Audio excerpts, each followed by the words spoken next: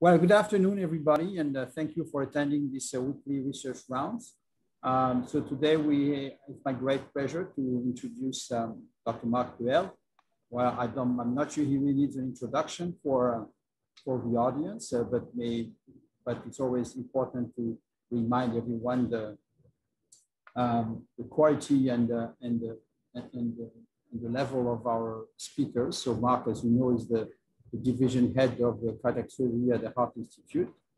So he received his MD degree in 1994 in Ottawa, and then his certification as a heart surgeon by Royal College in 2000. He followed with a fellowship in Harvard Medical School, where he combined research in invasive surgery and basic science, regenerative therapies, and also in public health. So he has an MPH in public health. So he has a lot of skills, obviously, including in epidemiology. So I was very pleased to recruit Marc actually in 2002 to the Heart Institute. And since then, I would say his career has continuously expanded. He has developed a great program of minimally invasive surgery. And that's really the talk about today, in particular for coronary surgery. He has also introduced robotic coronary surgery at the Heart Institute. He's definitely a world leader in the field of minimally invasive surgery and coronary surgery in particular. So he has, of course, a number of publications, which is astronomical, if I may say, like over 400.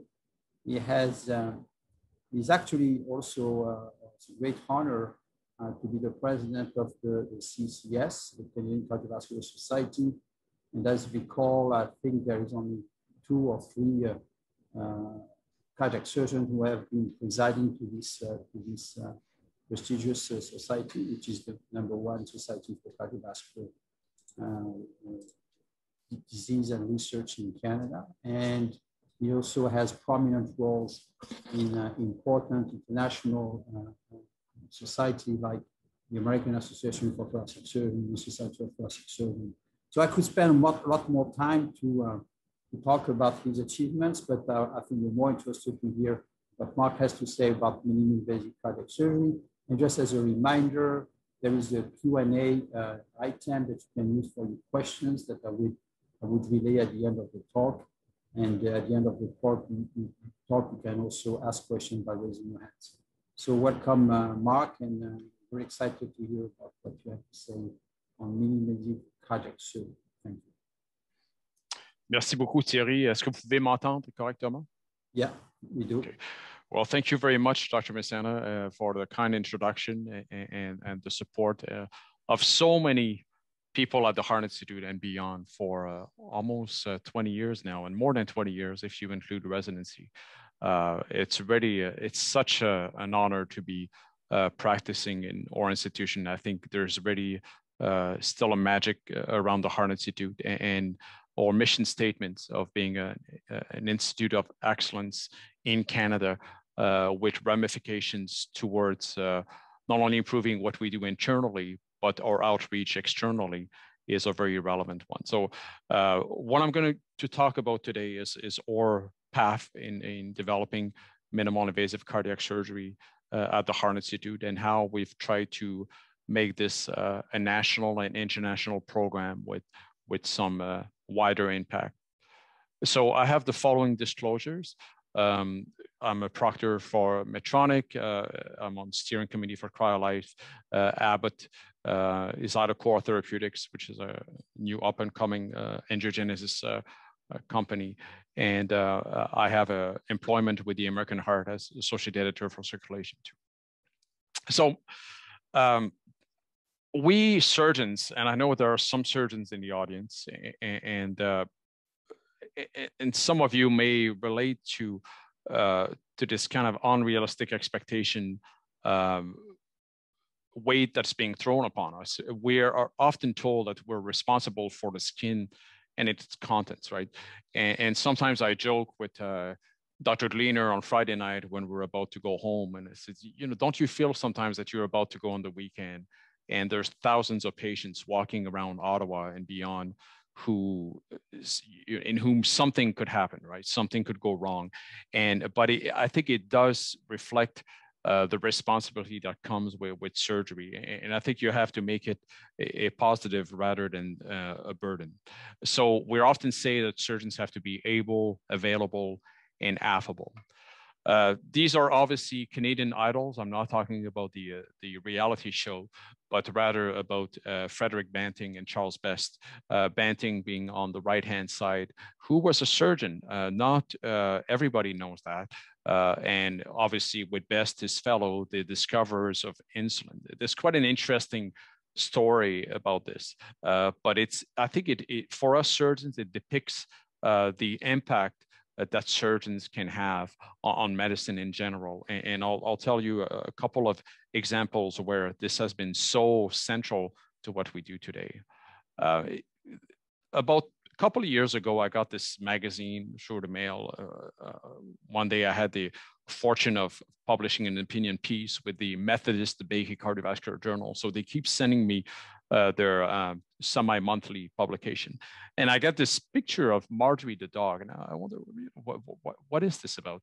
And it was so nice for us Canadians to see that essentially a Canadian discovery, one of the most important of medicine, and led by a surgeon, was featured on the cover of Texas Journal, essentially, right? And Marjorie the dog, who was the first successful recipient long-term of insulin.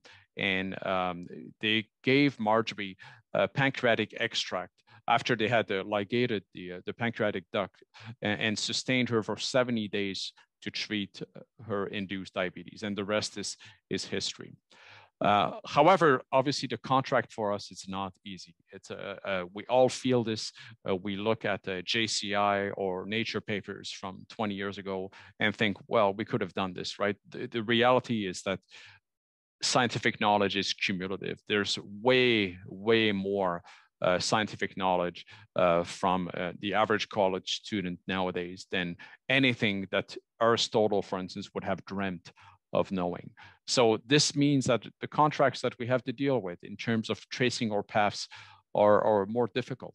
The expectations are higher, and it's a more competitive world for children. And I think we all realize that. So some of the contributions of surgeons around aseptic technique and hygiene, management of trauma, resuscitation, transfusion medicine, organ transplant, mechanical organ development. One aspect when I was in Boston, really a very important figure to all of us was Judah Folkman, who was a surgeon himself, who was working at Boston Children and discovered from Boston samples the concept of angiogenesis and anti-angiogenesis, essentially by discovering fibroblast growth factor and vascular endothelial growth factor from pleural effusions of patients with neoplastic syndromes, et cetera, was able to aim at anti-angiogenesis. And from that field then was born angiogenesis and cell-based therapy, which Dr. Saronen and Arla Khan are conducting in our lab here at the Heart Institute. Cancer therapeutics obviously were largely led by surgeons as well, and we still have examples at the TOH with Dr. Auer and many others programs. Artificial tissues and engineering are often developed by surgeons, and robots as well as several catheter-based platforms have their origin through surgical thinking. So it's really, we're all standing on the shoulders of huge giants, and our contributions are a tiny increment to a field that's already had so much inventiveness to it. So here are my personal perspective, my attempts, what I've tried to do in 19 years on faculty at the Heart Institute. I've tried to foster excellence in our cardiac surgery division and beyond it, especially as I'm getting older, looking at even more and more at the big picture. Furthering our field of cardiac surgery by enabling better outcomes and lesser invasion, which I'll try to show to you remains a problem in cardiac surgery, the concept of invasiveness, and also bring a credible role, a appropriate role for surgeons in a broad cardiovascular team, which really traditionally was not always something that was espoused because surgeons were so busy and operating 12 hours a day and being on call and always exhausted and not really giving time to developing the broader cardiovascular field. And I think this is something where we have to be involved because of the reasons that I've shown you so far and the importance of cardiac surgery in the whole cardiovascular area. And finally, my passion in the lab dating from times with Dr. Selke and Falkman, who I was showing you before, was to address cardiac organ loss through angiogenesis and vasculogenesis. So our team really is fantastic. I like whenever I present to talk about our cardiac surgery division. And I really think, thanks to all of you and the environment of the Heart Institute, that we have one of the strongest cardiac surgery divisions in the world. And I 100% mean this. So, you know, many of the surgeons here, these are the 8 surgeons who are my colleagues in performing faculty/open heart operations at the Heart Institute. And this young lad with Dr. Maharaj is not a surgeon, at least not yet, but I'm sure one day will be considering such a profession. And we also have a wonderful array of trainees. These are our current trainees who are essentially our 5 residents and our 2 fellows, Dr. Shahinian and Dr. Qureshi. Again, posing for really completing the team cardiac surgery. We also have nimble and smart OR assistants, Dr. El-Mistikawi, Dr. Lapierre, Dr. Ressler, and Dr. Sato, who's shown scrubbed here, and very central to our research endeavor because these are research rounds, our research team. Again, we are small, but we are nimble. We have a highly performing staff doing our research. And I know our research rounds and Christmas events have often underlined their contributions. So Suzanne, Mary, and Asmat working with our research. I also want to highlight the role of our senior surgeons who have paved the way and who are still appointed in our division at the Heart Institute. Dr. Paul Henry, who was pioneering with regards to VAD development. Dr. Roy Masters, who is now incidentally and very importantly our quality lead for the entire division of cardiac surgery and dedicates great skill and energy to this.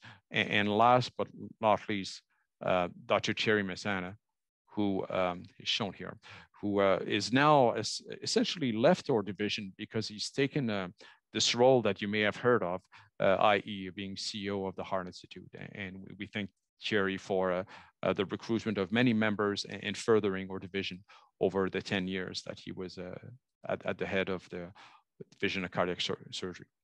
We also have an organ loss research program to a little bit to what I was alluding to earlier.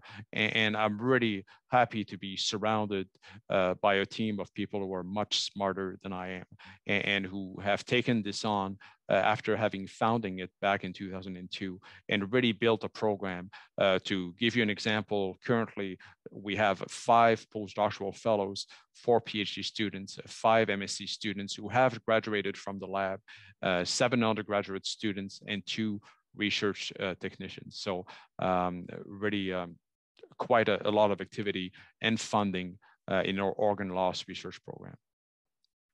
So back to the main topic of this presentation, why minimal invasive cardiac surgery? So you've heard of heart surgery, and you may know that there are 2, whether they're real or perceived, but there are 2 problems with what people call open heart surgery. First one is when you stop the heart and open the heart. That in itself can lead to complications in some instances, although it generally is very, very safe. And the second one is the incision that we use. It's called a sternotomy, i.e. cutting the breastbone, which definitely leads to invasion. So the sternotomy is an incision that has been used since the mid-1960s, actually early 1960s, when valve surgery and bypass surgery was designed. And essentially the incision has not changed whatsoever from what it was 50 years ago. Our minimal invasive cardiac surgery program has essentially focused on trying to avoid breastbone incisions in patients and essentially perform surgeries without cutting the breastbone. So going between ribs and not cutting any bone as a result. So one reason for that may be that the recovery from cardiac surgery is not a small undertaking.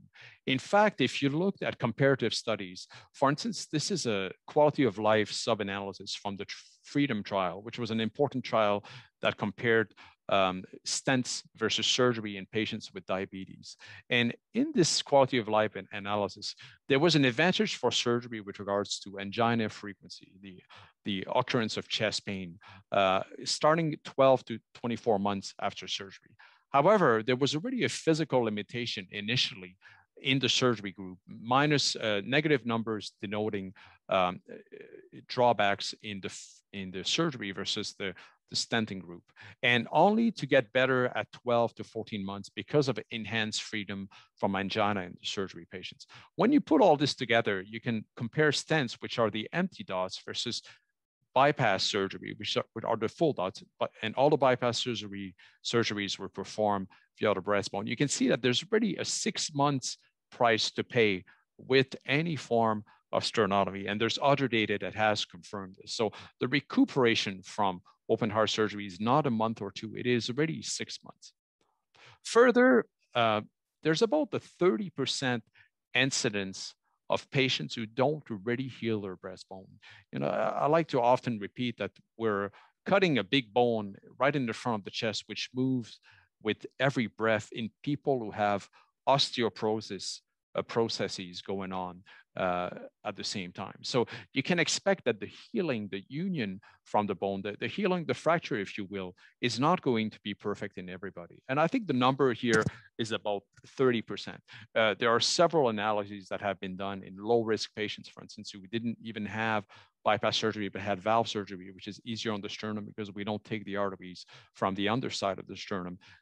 Regardless, there was about 34% in whom the bone was not healed at 18 months.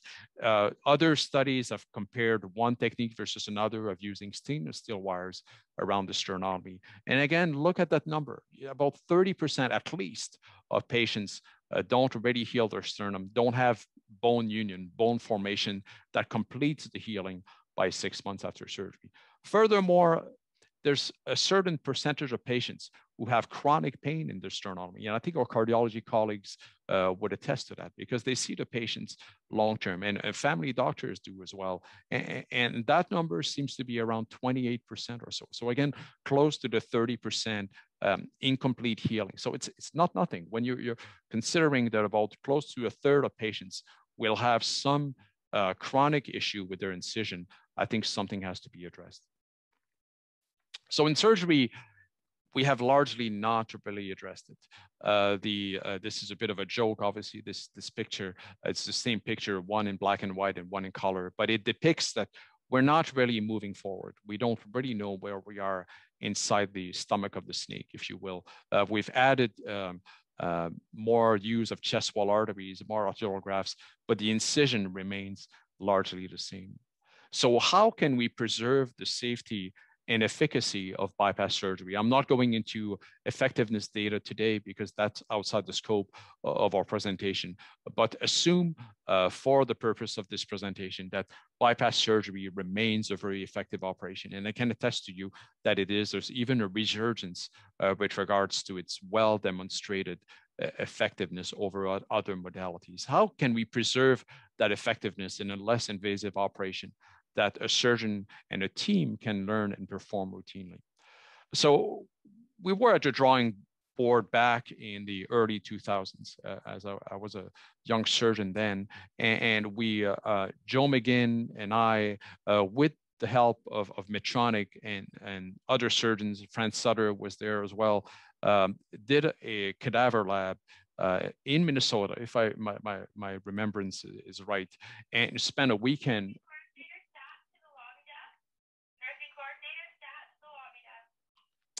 And spent a weekend working on cadaver models and seeing how we could perhaps approach the heart and be able to perform multi-bypass grafting onto the heart without opening the breastbone.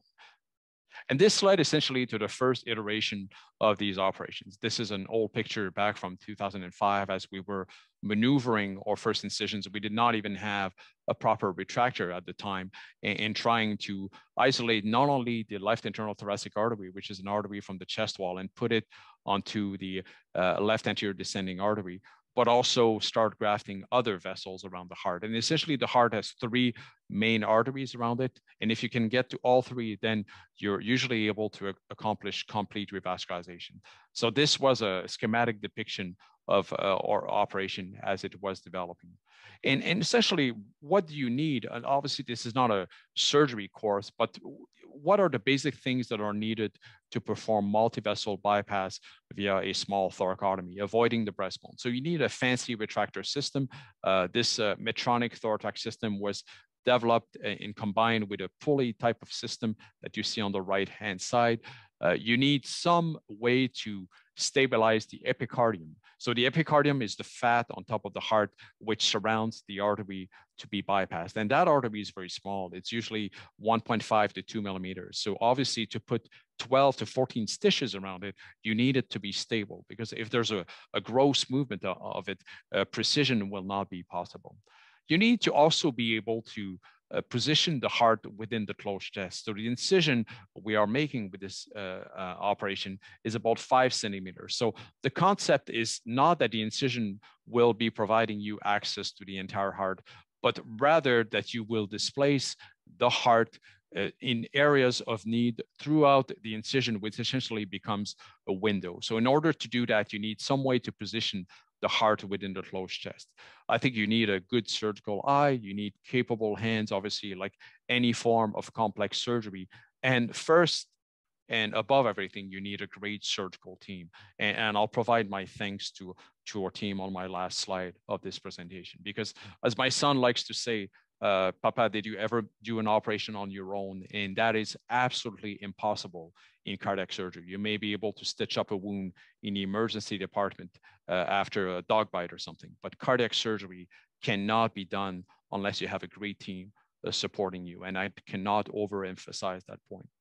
So usually when I present about the development of these operations, I talk about the step-by-step processes around it. I'm not going to go into great details today. Perhaps some of you are eating lunch. I will have a couple of graphic, I find them beautiful, but not everyone may agree, graphic depiction and videos of how we do this operation. I like to separate it by 4 chapters, just to make it a little bit simpler to approach for each surgery. First, I position the patient, then I take down the LITA, which is the left internal thoracic artery, which is a very important artery to go on the front of the heart and provide a very robust life-saving bypass. Then we perform what's called the proximal anastomosis, where we give a source to each of the bypasses, either the radial artery or a vein graft from the aorta, in order to then be connected and replace the artery that is blocked in a given patient. And finally, we do the distal anastomosis, and I'll show you this by some short videos. So I like to flip the patient on the side in order to perform the incision. I usually use a triangle between the sternal angle and the xiphoid process, which is the bottom of the breastbone, the bottom of the sternum, and I'm dipping this this here. As you can see, the sternal angle and kind of an isosceal triangle, and showing you where the incision has to be done. And I can tell you that this will provide the appropriate space to enter the closed chest cavity in about 90% of patients. And once I'm in, I put this retractor that you see, and I use my finger to really verify that I'm in the right space to perform the operation. I like to emphasize to my surgeon colleagues that if you're not in the right space, do not hesitate to move up or down one space. It's much better than doing a whole operation not having perfect exposure. This is an example of a dissection, or we call it takedown in surgery, of the left internal thoracic artery. You can see how the visibility is wonderful. This is, again, a 4 to 5 centimeter incision, so things are hugely magnified. This is the left internal thoracic artery, that LITA I was referring to, after it's been harvested. And I'm just now detaching it a little bit further from the rear side of the sternum. Once you've done that, the lead is ready now. You want to expose the ascending aorta, which is the exit from the heart, and connect your bypasses onto it. You can use a radial artery, you can use a vein. So I like to really mobilize, again, use the window concept to bring the ascending aorta into play.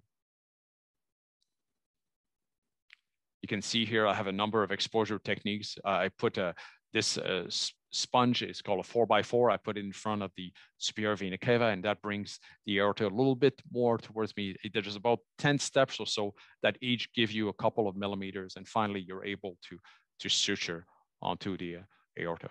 Another of those steps is to depress the pulmonary artery. This is pulmonary artery here next to the aorta. So, and essentially you can help expose this way. And once you're ready in good position and you're well exposed, then you can put a side clamp onto the ascending aorta and suture your future grafts, as you can be seeing here.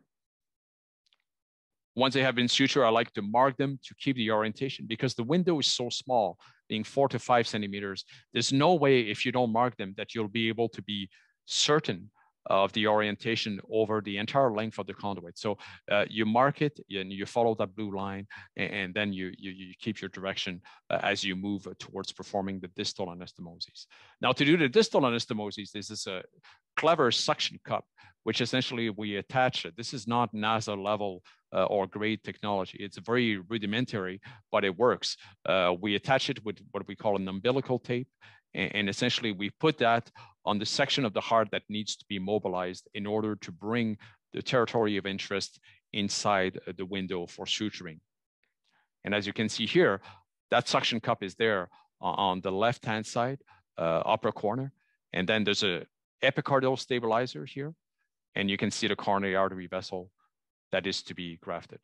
And look at the amount of stability that we get from this tiny little exposure. And this is magnified about 6-fold or so. And this artery is 1.5 millimeter here. And you're now building a new artery around the heart with full control and very nice exposure, in my opinion. At the end, this new artery has been created now, and you can see how it's now perfusing the heart before I'm going to release the exposure tools. At the end, we leave a chest tube, and this is this very nice gentleman consented to using his picture for purposes of this talk and publication. And this is an example. This gentleman had an endoscopic radial artery harvest performed by Dr. Lapierre, whose picture I showed earlier, and had a multi-bypass grafting using several arteries around the heart performed through a small incision here. So we celebrated the first 10 years of this operation. It wasn't always easy moments. You can imagine some operations when we started would take 6-7 hours, but we really got it to a very working thing down the road. And this is Joe McGinn, my colleague and friend from New York, who co-started this back in 2005. And we shared information over the years and did studies together around this. So far, we now have over 500 patients who have received this operation with a mean age of 64 years old. The overwhelming majority of patients is male, and this is something that we're addressing. It is a little bit easier to not have to deal with the breast because that incision is exactly where the breast falls usually. But the results in women, I would argue, are even better because of the cosmetic advantage of the breast falling over the incision and essentially the incision not being visible whatsoever. We had 27% of patients who had diabetes and 18% of patients who had significant left ventricular dysfunction. We used a pump assistance, so cardiopulmonary bypass, in about 16% of patients, and we had to convert 4% of patients to a regular breastbone incision. So 10 were in the early experience, and another 10 subsequently as the rhythm really picked up with this operation. The median number of grafts was 2, ranging between 1 and 4 grafts, and we had 1.6% of patients who needed to go back to the OR because of usually bleeding that was troublesome. Very good results with regards to hard endpoints such as stroke. We had we had 7 major adverse cardiac events like a peri-op MI or so. And we had 1 30-day mortality with this operation. I'll remember this poor gentleman very well. He was picking up his bag. It's going home on post-op day 4, doing great. He was over 80 years old and then collapsed from a massive pulmonary embolus, which is something that all surgeons dread and have seen in their career, and which unfortunately happened to this man. So we've also had a number of papers on this and moved the needle forward from a community point of view and developing and having this surgery accepted. So I would like to highlight a few. Our first report of feasibility with this operation was published in Circulation back in 2009. That paper has been cited 200 times since.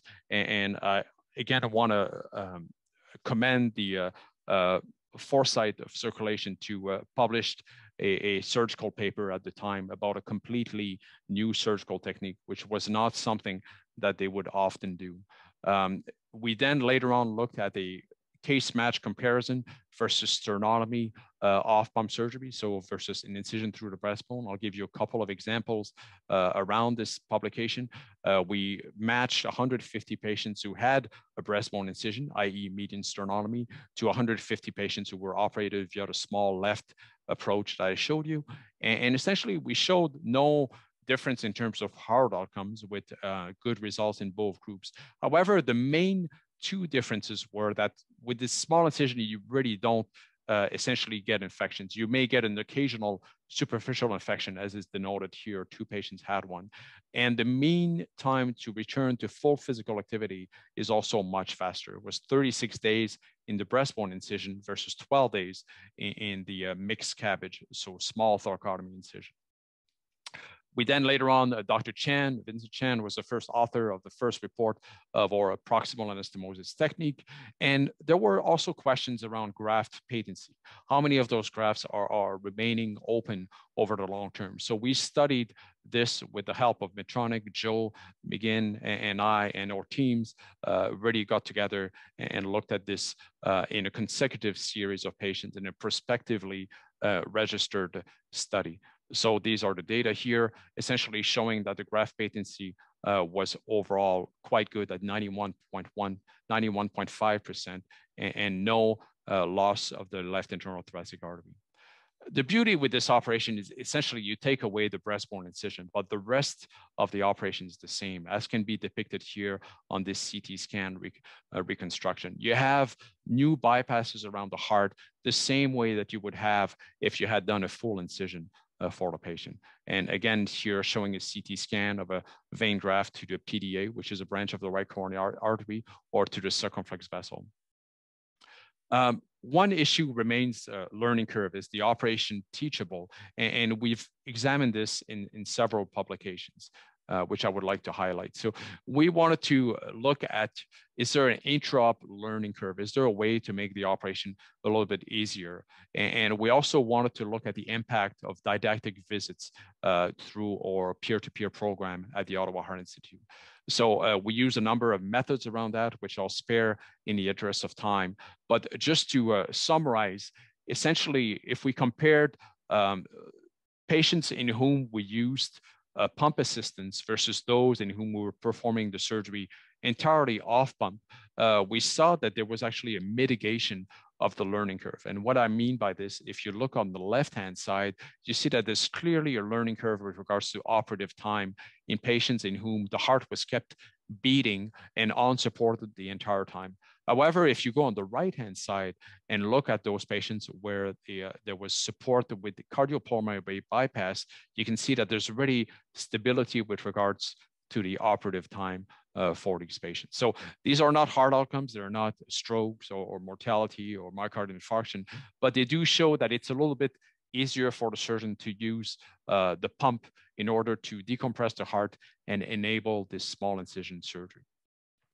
We also looked at the impact, and I have not updated these data since 2014, but it was quite interesting. At the time, we had 31 peer-to-peer sessions, meaning a visiting surgeon coming to the Heart Institute versus 276 patients who had their operation outside of this. And we wanted to know, is this fraught with potential risks for the patient to actually have a peer-to-peer session.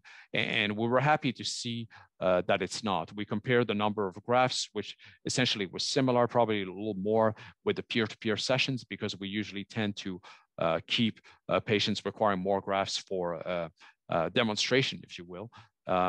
And the outcomes were quite good. We had teams coming from Canada, from the US, from Japan, from India with uptake of the surgery in those respective jurisdictions, and really no difference in terms of conversion, reopening, and the number of deaths remained at 0 at the time. So we also engage in outreach, and again, with the support of the Heart Institute and Medtronic, to build a community for this new surgical technique. And I would say those tribulations have taken me to other Canadian centers, but also to countries such as India and Japan and Singapore. So India has been really an eye-opening experience for me. I fell in love with India and the Indian people, and I feel for them right now in the midst of their pandemic, which is so incredibly gruesome on their country. But India has so much talent within the country, as you can imagine, and it was really amazing to see Indian surgeons taking on this operation so rapidly and so competently. And I did quote in the newspaper that Indian doctors are quick learners, and I really did mean what I was saying at the time. This guy, Gopichand Manam, pictured here with me, saw it in the morning and did the operation in the afternoon, which I was absolutely flabbergasted. Japan has also been a major adopter, as was Germany and other countries of Europe and Belgium and France of this operation. Sakakibara Heart Institute is a little bit like our institution in Japan. It's the largest heart institute in Japan, and it is a dedicated heart institute in Tokyo. So a lot of parallels with the Ottawa Heart Institute. And I was so glad to be their visiting professor performing surgeries there. And a little anecdote that you may find amusing is that when you go to Japan and you walk around the corridors, you see more helmet stations than you see fire extinguishers or even eye washing stations. And obviously the reason, it's a little surprising at first, but the reason is that they could have the big one, if you will, any day. So you walk around the hospital and you have helmet stations in case that the big earthquake happens down your way. Certainly not something that we are experiencing here. Very interesting surgeries there. Again, a lot of dedication from Japanese teams in undertaking and uptaking this operation. And this man here, whose shoulder my hand is on, became a fantastic champion of this operation. Dr. Keita Kikuchi, who the beauty of teaching surgery is when you teach something and you see your pupil becoming better at it than you are yourself. And I don't think there's too many things that are more satisfying. And Keita here pictured with some of the additions and inventions that he brought on to the surgery to make it easier to do. And we use some of these techniques every day when we perform this operation.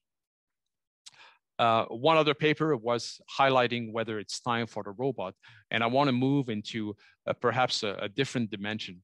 One great way to perform the surgery is with robotic assistance. And as some of you may know, we have 3 dedicated robotic surgeons at the Heart Institute, and we have a very vibrant robotic program and dedicated to cardiac surgery as well. Our robot really waits for either Dr. Gleaner or Dr. Chan or yours truly to be calling the team on to perform operations. And I think that is a great asset because it is a boutique program, it is an exclusive program, and it's tremendously impactful and forward looking. I want to thank in passing Mr. McGarvey, who graciously donated the robotic infrastructure through his wife, Sandra, and their Crabtree Foundation. And we are tremendously indebted to their support of the Ottawa Minimal Invasive Cardiac Surgery Program, and more specifically, the robotic program. I think Mr. McGarvey might be present. We certainly extended an invitation to him for these research rounds today. So this is an example of what the robot does. Rather than having to extend the chest and find your way, you have miniaturized hands, and this is magnified tenfold. So these little wrists that you see there are essentially only about 1 to 2 centimeters in length, and you can work within the closed chest and really go in challenging areas and take down the arteries from the chest wall and really have a beautiful result as a result. So mixed CABG still has research questions, in my opinion. I think there are 3 that we are tackling right now. Definitely there's a role for surgical education here, but is it widely diffusible? Is it going to remain a niche technique, even though the numbers of surgeons and teams and centers performing this has multiplied many-fold? Is it approachable? Is it conceivable that this becomes the routine cardiac surgery operation? I think we're still a couple of degrees of separation from that. Is the operation robust and durable like conventional breastbone incision coronary bypass grafting? And is it truly less invasive? Even though you may think so, there's actually very little data showing that those little incisions between the ribs on the left chest are really better than doing the full sternotomy incision. So answering the first one, I think we see that definitely there's been a wide uptake, more than 20-fold in single vessel bypass, in large part as a result of the combined experience that I'm presenting you today, as well as something called hybrid coronary revascularization, where you would do a single bypass to the front, which is easier to do than going on all the arteries and complete the revascularization with stents. And there's also been close to 10-fold increase in the use of multi-vessel small thoracotomy. This is what MVST stands for, with centers of excellence in Chicago, Miami, Wisconsin, in China, India, Japan, Ottawa, Germany, Belgium, Singapore, Russia, and others. So to answer the question as to whether it's robust and durable, we now have followed all our patients over more than 10 years with a mean follow-up of exceeding 6 years, including the entire cohort. Some of you may know that on a quasi-annual basis, we will bring summer students and with ethics approval, longitudinally follow these patients on a prospective basis. And this finally has bear fruits, and we now have a complete follow-up on the entire cohort of 510 patients at 6.1 years, which shows excellent survival at 10 years, considering that the average age of these patients is 64 years of age, and with 90.3% survival at 10 years, and very, very low incidence of major adverse cardiac events here, such as revascularization, which is the green line, or myocardial infarction. So again, results beyond what was hoped for, and knock on wood, that will continue and lead to a wider adoption of this procedure. Now, the last question, is it truly less invasive? And this is a picture of a skeptic. And there are skeptics even in my community and even in my institution who don't believe that this small incision is better for the patient than cutting the entire breastbone. And I respect that opinion. Again, going back to that paper I was showing you before, the 6 months, quote unquote, price to pay with bypass surgery. Can we address that? And this is a picture of our resident Minguo, who's spearheading the efforts around the MISS trial. The MISS trial is the minimal invasive versus sternotomy coronary artery bypass grafting trial. The trial is about halfway through its recruitment. COVID obviously is not helping, but the premise of the trial is that let's, rather than have a trial of 3,000 people that would look at whether there are differences in hard outcomes, which would be essentially impossible to power for, let's look at a quality of life endpoint. And the idea for this came from reviewing that paper in the New England Journal of Medicine, comparing two spine orthopedics techniques and essentially using quality of life, or the physical component of the short form 36 summary score, as the primary endpoint of the trial. So we thought, well, this is a continuous endpoint. This is good. It's quite economical as opposed to a dichotomous endpoint. Can we not do this to look at whether recovery is faster with minimal invasive versus sternotomy. So that was the design behind the MISS trial, and we use as a primary endpoint of the trial the SF36 PCS physical component score at 4 weeks post-op. Secondary endpoints will include safety endpoints such as major adverse cardiac events, but I think we now have a good sense that these are probably not likely at all to be more frequent than with conventional cabbage, knowing now the results that I showed you a few minutes ago. So we're about halfway through our recruitment. This is truly an international trial with centers in Germany, the US, Canada, India, China, and Japan and Singapore. So I'll conclude here by thanking you for your attention. And again, summarizing that mixed cabbage is really a full bypass operation, but without sternotomy, with the same graft configuration as open multivessel bypass using conventional or multi-arterial grafts, independent or wide grafts. The robotic approach and capacity to expand this operation cannot be underestimated. And we're now getting into the next phase of this operation by incorporating the robot. It appears to be an extremely safe and durable operation. And we're now at phase 3 of developing this type of surgery. And we need to establish the scientific evidence as to the superiority of mixed bypass over conventional bypass surgery. So hopefully we gain more traction from the community, but this is already well on its way. I think many surgeons, there's so much uptake of single or multiple non-sternotomy surgery that is seen all around the cardiac surgery community. And surgeons have to know, and we all know, that this is not a small surgery. It's a small incision, but it's big surgery. It goes by this anecdote, this cartoon that I like, relax, David, it's just a small surgery, don't panic. The patient says, my name is not David. And surgeon says, I know, I am David. And I think this accurately reproduces the stress of the surgeon as she or he embarks into developing a program of minimal invasive bypass surgery. So I'll stop here, and I would like to thank very important partners in this quest over the last 15 years. This stemmed initially from a large grant. My first grant as was walking through the Heart Institute from the Canadian Foundation for Innovation, looking at less invasive bypass surgery. And I want to reiterate the support of the Crabtree Foundation with our robotic program and our minimal invasive cardiac surgery program as a whole, and also the support of the University of Ottawa Heart Institute.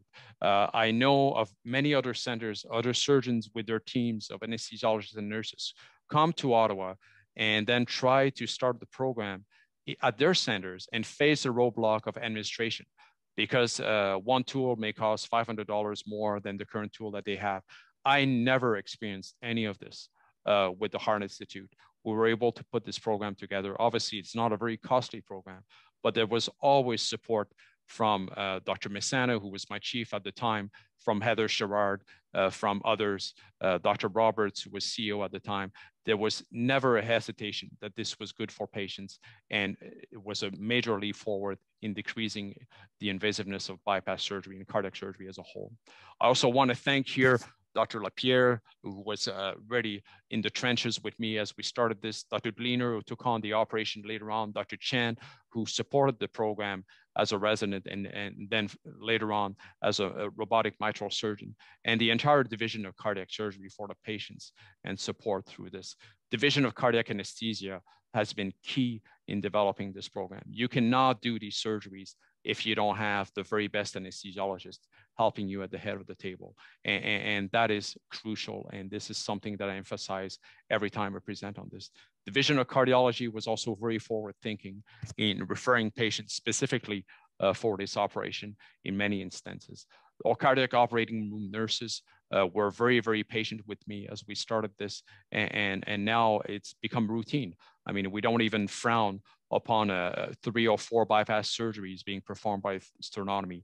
Ed Jordison, our care facilitator, was extremely involved in doing this. And our perfusion department as well has been extremely understanding.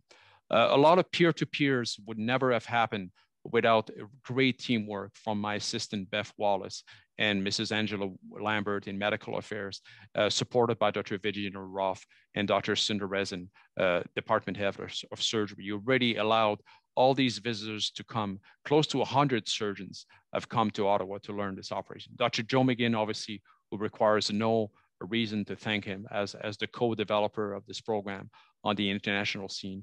And now looking at faster recovery, Menica Panambalam, Anne Stolaric, Amy Charlebois, who really are looking at the next steps to send patients home earlier. And also Medtronic. Medtronic has had vision through this. This was not a money-making platform. It was a forward-thinking platform. We've always been, Joe and I, supported by Medtronic. It was always the feeling that this was 100% about patients, never about business. And that feeling remains today. And they've been a fantastic partner. And last but not least, I want to thank all 510 mixed CABG patients and all the surgeons and centers who have adopted this operation. So thank you very much for your attention today. And I'd be happy to take a few questions as they come. Thank you. Thank you, Marc. Great talk, fascinating, nice pictures, a lot of humor as well, as usual. Very good. So I think we have a few minutes. Let me check. Yeah, we have a few minutes for questions. And I see, actually, first of all, Dr. Demons, of course, offers his congratulations. And he has a question for you, Marc, which actually was one of my questions too, so it's great. So do you see a role for hybrid approaches with PCI and minimally-invasive cardiac surgery in the same setting? Great question, Rob. Thanks for your support. So I think it's an interesting question. There are three ways to do hybrid revascularization, right? You can do the stent first, then the surgery, which would be a small incision like what I've showed you of the left internal thoracic artery to the artery at the front of the heart, which is called the LED. So you could do the stent first, then do the bypass. That is not often performed. Typically, what we do is the bypass first, then the stent 1 or 2 days later, which seems to be your favorite approach currently in Ottawa. And you're entirely right. You could do both at the same time without a problem.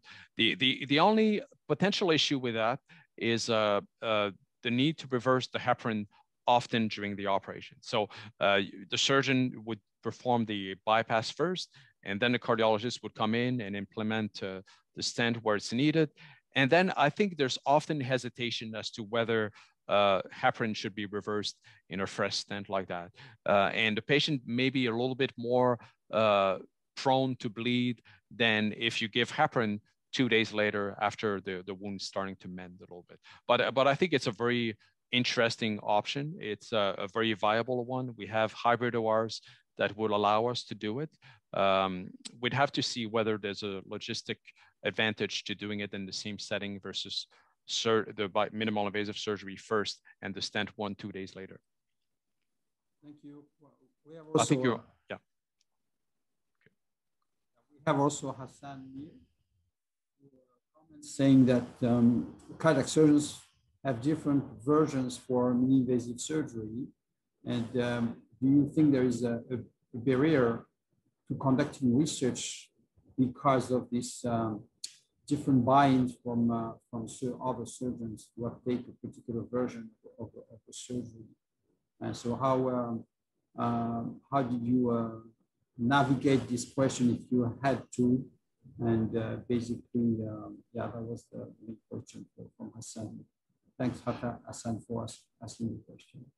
Yeah, thank you for that question. It's a good question as well. And you know, as surgeons, you have to be risk adverse. There's no fault in being conservative and saying no to innovation or something that may appear uncomfortable or any risky situation, in my opinion. So I always stress that these surgeries, if you are to engage in innovation, first and foremost, it should be safe.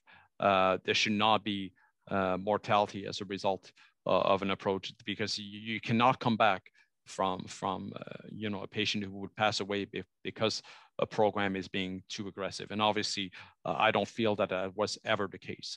But there might have been instances, perhaps outside of this field, in other areas of medicine where this had happened. So conservativeness for a surgeon and being circumspect is a good trait, in my opinion. The reverse is not a good trait. I think you have to be reproducible and you have to be almost aim at becoming a boring surgeon, right? Where it's the same in and out and simplicity. This operation initially was very complicated and we made it simpler over the years. And I think that is the greatest achievement. And you know, to move into minimal invasive venues for surgeons, the operations have to be simple and adaptable, and they can be taken up by surgeons with some degree of comfort and above all, safety. So I think we're close to the end. I have a question for you, a very simple one and then a little bit more complex one if you have two. The number one is, okay, now you are the world or one of the two world experts in these operations in the last 15 years. So what's the percentage in your practice of this operation when you bypass surgery? So how could you move up the percentage from the beginning to now? So how many cases out of the number of bypass surgery? The second one is, this is basically minimally invasive coronary surgery, try to squeeze in the regular open heart coronary surgery, which is very established, reproducible results, and the PCI, which is also very established and reproducible results. So do you have any kind of a specific operation, and that may include hybrid revascularization, that can address this diffusability, dissemination, and reproducibility? Yeah, there are great questions, Thierry. To answer your first, I think, you know, if this surgery, let's say one of us doing this surgery is in the US, you probably end up doing it the whole time because there would be national referrals. And we have national referrals here from coast to coast for the surgery, as you know well. But I think the reality of being in an institute that provides care to everybody that we're all dealing with and privileged to serve, right, mandates that out of my elective bypass population is about 50% or so. And I think that's a good number. I think, you know, the other 50% may, for reason X, Y, Z, not be good candidates. And it's really not about doing it on everybody. That's one of the beauties here of the Canadian system and the Heart Institute is you don't have commercial, quote unquote, pressure to be doing this on every single patient. I think you can offer a boutique surgery if a patient really needs it. And we've certainly offered this surgery to patients after amputations or tracheostomies or other reasons like this. But otherwise, it should really go to a patient who will benefit from a less invasive approach. Your second question is, essentially, you're asking what is the future of coronary surgery, right? In different. So how many people will still get to sternotomy in 25 years? That's true, yeah. And I doubt that it's going to be a majority. Like right now, you know, our institution, as you know well, performs probably about 1,600 open heart surgeries per year and about 300 structural hearts. Make no mistake, it's not going to be in 15 years, 1,600 sternums that are open like this. I just cannot begin to believe that it will be. I tell our trainees, and they agree, that it's absolutely essential that they start thinking of out of the box and perform some non-sternotomy operations. And I would say the prime candidate is at least be proficient at putting a mammary artery onto the LED. So doing the single bypass to the front of the heart. And I think the adoption rate for that is very, very high. And most advanced centers have at least one surgeon who can now offer this operation. So great progress from where we were 15 years ago. So basically there is a room for dissemination. Maybe not everyone can do a triple revascularization like you do, but maybe more surgeons could be doing like a single lead down the LAD using a robot, and then having PCI, the heartbeat. This is probably the operation of the future. Thank you so much. So I think that, well, first of all, this is important to have surgeons like Dr. Ruel who foresee the future and they pioneering against all odds and winning against the obstacles. So thank you so much. We just passed one. So Again, great talk, Marc, and thank you for your leadership and pioneering these operations at the Heart Institute. And so I wish everybody a very good afternoon. Thank you so much. Thank you, everybody.